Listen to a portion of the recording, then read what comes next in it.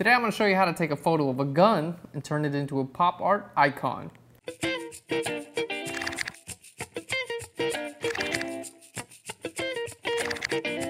Hey guys, welcome to Phlearn. My name is Aaron Nace. You can find us on Twitter at Phlearn. We make learning Photoshop and photography fun. We do.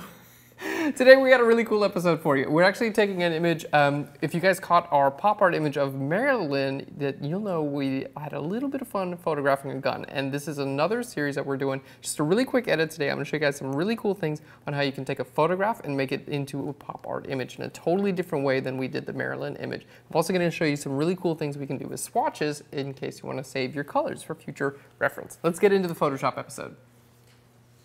All right, so here's our images that we're going to be working with. This is the image that I already made before this episode, so I know about what we're doing. So we're going to basically recreate this. We've got a photo of a gun here taped to a light stand and the Phlearn logo. Everything else we're going to make completely from scratch. So when I'm doing this, I know that we kind of like, I'm going to recreate this, but I've already like chosen my colors relatively carefully. So I'm going to go ahead and full screen this. It's going to be amazing. We're going to show you how to do this in just a minute. So let's say that I want to use these colors in a new document. Let's say I want these colors to be saved and, you know, a year from now I always want these colors, like they're your company logo or something like that. A really great way to do that is just go to Window and then down here to where you say Swatches. And it's going to come preloaded with quite a few colors here. And if you want to add another color, you can grab just click right here in your foreground color. And if you go into your document, it'll turn into the eyedropper and you can just kind of pick the color. So we'll say OK. This is our foreground color, and then I'm going to click the New Swatches button, and you can see it's going to be pink, and we'll just hit OK. You can name it or not name it. It's either one. It's totally cool. So now we have that pink swatch. Let's see. Let's do this again, and let's click on this red, so we'll have exactly the red that we want, and we're going to hit New as well. So we've got a pink and a red. Black and white I think I can take care of on my own. Those are the default colors of Photoshop. So a really quick way to like save colors. Now let's just go ahead and minimize this out so we can see like, we don't need this anymore, we got the colors from it, stuff like that. And we'll get into the episode, and then I'm gonna show you guys how to actually like load those images as your swatches. Okay, so first things first, let's go ahead and full screen this. So we're gonna hit F for F for full screen, and I wanna cut this gun out. So we're gonna create a new layer here.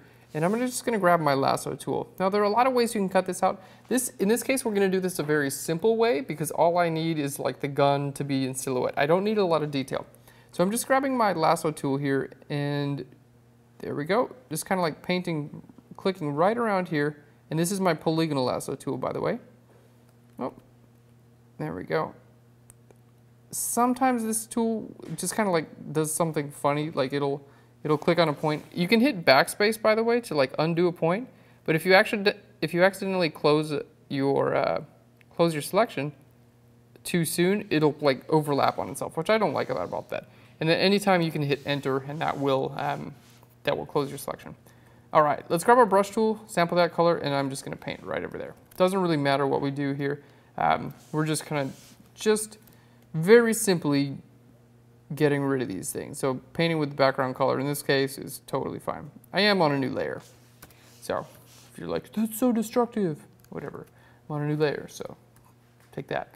All right, now what we're gonna do, basically I'm just gonna make this black and white. So I'm gonna shift click those two layers, hit Command E to merge them together. Shift Command U is gonna make this image a black and white image. Now, let's go ahead and load an adjustment layer. You can do this with an adjustment layer, or you can just do a levels adjustment right on the layer. I think I'm going to do that. Why not? We don't do this often in Phlearn because it's destructive, but in this case, it's okay. So we're going to hit Command L. The reason it's okay is because this is not like a full color photograph we're trying to take. All I need is like a black print from this gun. Like it's just, I want black and white, and in this case, it's totally fine to be destructive. Okay, let's bring our black level up, and then we're going to bring our white level up right about there. Now, if you don't want to like slide this around and kind of guess, you can actually click on this white eyedropper, and then you can click on your point that is to become your white point. So that becomes the white point, and now we can bring our black point up, something just like that. All right, that's looking really good. So we hit OK, and yeah, there we go. I think that looks really, really nice. Now, if by chance you do get something like this, guys, where it's a little bit of gray here, is a cool trick. You can actually use your brush tool, B for the brush tool, paint with white, but if I paint white everywhere, you can see it's going to cover up my gun, right?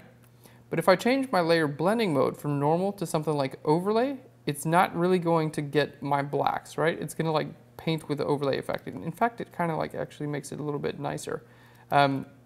So it's overlaying the white over top of the black. So this won't work on a blank layer, by the way. You have to do this on the layer you're actually editing. So we'll just paint white right over top of there. It's going to kind of give us more of that look, and it's going to get rid of some of that gray for us. All right. That's very nice. And you can use this for like cleaning up layer masks and things like that as well.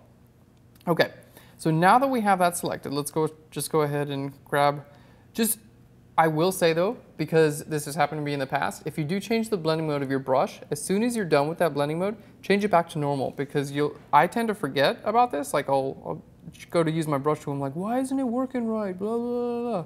And I get angry and I start kicking people, and then I'm like, oh yeah, I didn't change it back. So now that we have our gun and it looks like a silhouette, what we're gonna do is select this out and put it on its own layer.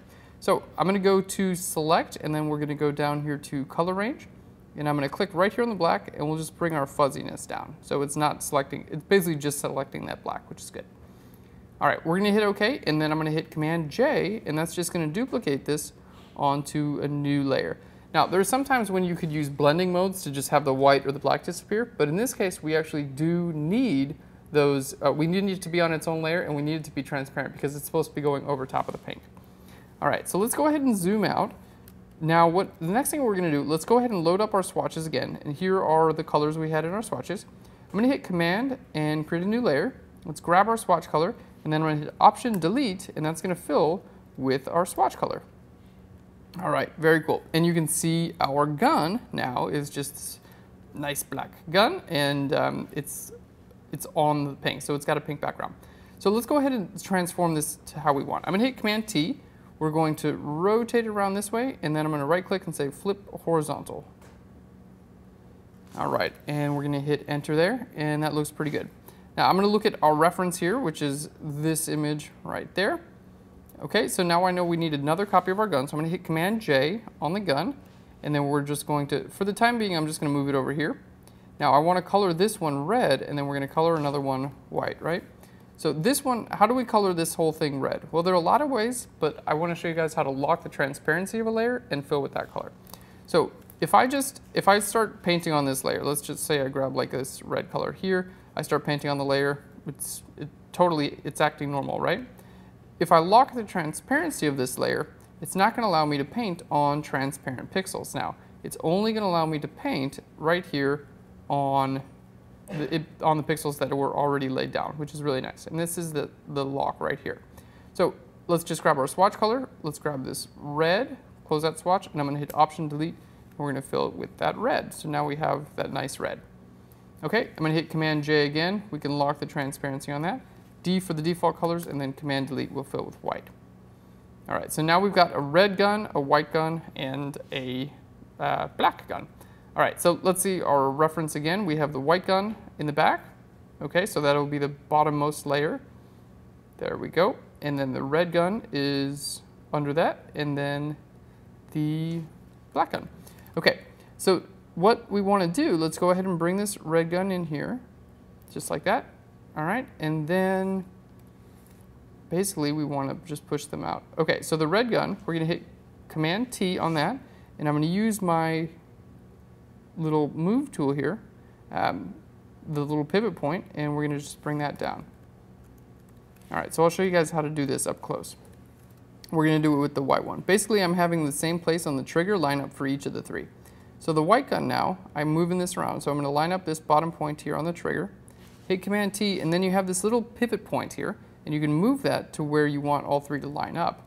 So I'm moving that there, and then we're just going to rotate even more, just like this. All right, very cool. So here we have, the nice thing about this, because we put these on transparent layers, is you can see through the actual transparent areas, and that's what's going to complete this Andy Warhol type effect. Let's grab our crop tool, and I'm just going to put like a little bit more of a, you know, like an art crop on this. Beautiful. We'll hit enter and we're good to go. Let's go ahead and group those layers. And then I do want to put like a border around this because I think it would look really good. So on a new layer, let's group that with itself. I'm going to double click and call this border. We're going to make a selection here. So a marquee selection around the entire around the entire image. I'm going to go to Edit, and then down here to Stroke. Where is Stroke? Oh, not allowing. Maybe click on the layer you want first. Okay, you cannot stroke on a group, Aaron. You should know that. All right, we'll just choose our color, and then our width, let's try about 20 pixels. And we're going to do this on the inside. So I'm going to hit OK. Okay, I think we can do even more. So let's go to Edit, down here to Stroke, and we'll try 40 pixels. There we go. That looks pretty good. And then on a new layer, I'm going to give it like this, you know how they do the white on the bottom? It's like, oh, it's so fancy. So I just created a marquee selection tool with a white area on the bottom here. And then Command-Delete fills with my background color, which is white in this case. All right, we're looking more artistic by the second. And then I'm going to go in here, and with just a regular soft edge brush, I'm going to choose this color here, and I'm going to assign my name. So it's worth a lot of money. Boom, assign my name. And then we want to like put a little like slogan. Hold on. There we go. We want to put a slogan down there, right? So we'll just grab our text tool. So I'll type this, and we'll type caps lock this.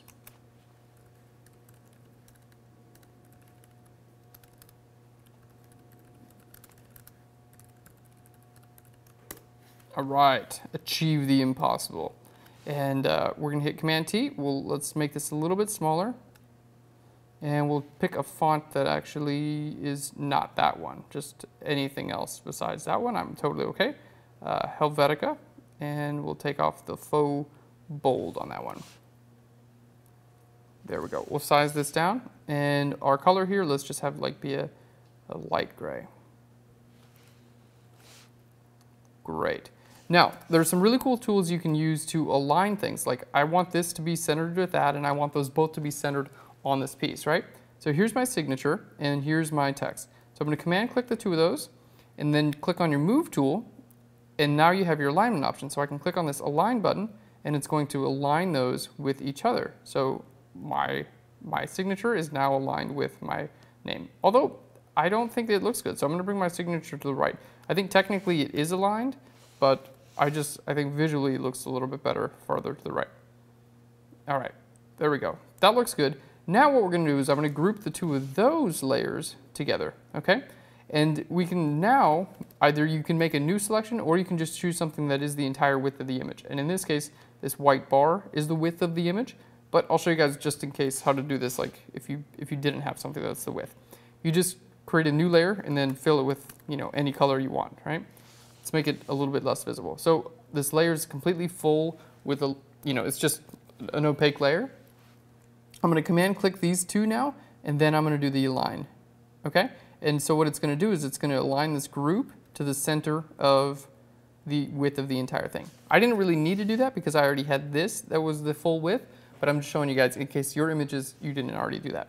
And then you can shift click the two of those and then align them on the horizontal as well. So you could like left align, bottom align, center, center. All right, there we go.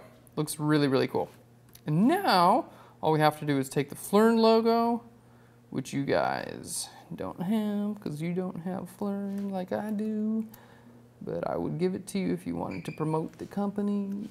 And I'm just gonna like stretch it, put it right down there because I think that looks good. And let's go ahead and just, there we go. I'm gonna align that as well. So the Phlearn logo here, along with the bottom strip, we're gonna center align those. Great. And then our guns, we're going to just bring a little bit more to the right. All right. And that looks awesome. All right, very cool. And we can see that really didn't take too long. And we did this from basically just a regular photograph. So we took a photograph. Remember, we ran that levels adjustment layer. We took it out of the background. We duplicated that on the new layer. And then we used that really cool lock transparent pixels. So we color those things. And then we got this. So this opens up a huge possibility. Anything you're photographing that has lights and darks, you can totally turn into a piece of pop art just like this in a few minutes. You could do people's faces. You could do just anything you guys can think of, guys. It's so much fun. Thanks so much for watching Phlearn. I hope you enjoyed this episode. If you did, subscribe to our YouTube channel because we make videos like this all the time. We're going to shove them in your inbox so you can learn Photoshop like a boss. Comment down below, let us know how we're doing, and share this with your friends who might be interested in learning Photoshop and photography. Thanks so much for hanging out with me, guys. I'll Phlearn you later.